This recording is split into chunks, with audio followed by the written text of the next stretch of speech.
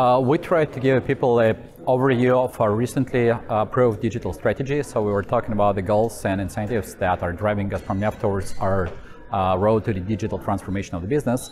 And we also talked a little bit about the examples of key transformation programs that we have inside the countries, even demonstrated some of the showcase projects that are being done inside the project.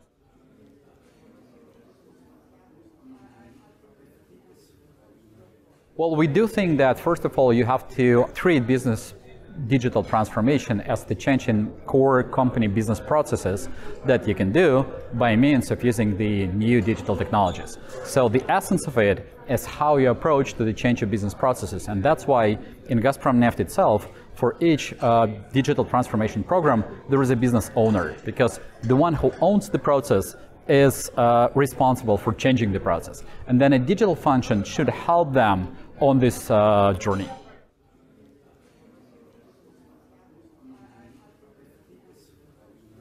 It depends. I would say that Russia is a country that is pretty fast in adoption of technologies.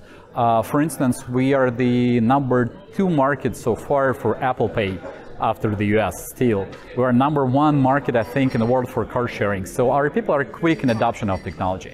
And also in oil and gas, the environment itself is pretty much technically driven. So oil and gas companies are a lot about technology. And that makes the generating and implementing the digital project inside our own company easier than in some other industries.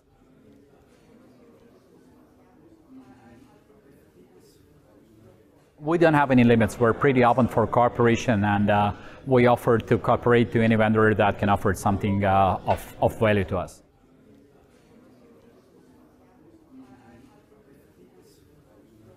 I love it. I mean, a good combination of speakers and a good combination of the program.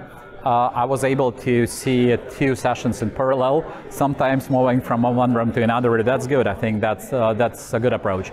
And a small exhibition, it has a good size, so you have time to go around, you have time to talk to the people, and it's not too much hustle.